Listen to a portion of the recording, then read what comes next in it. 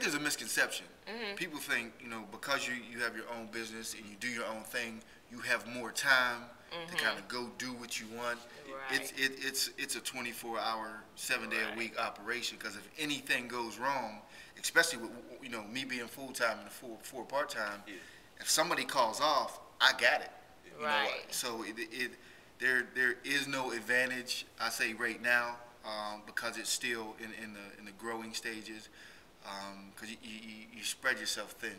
You find yourself waking up, working, getting about 2-3 hours sleep, and you're back on the grind.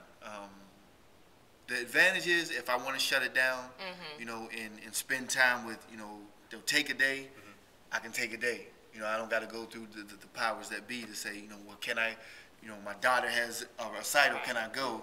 Nah, it's just shut down ship and let's go handle it. But if I'm not working, I'm not making money.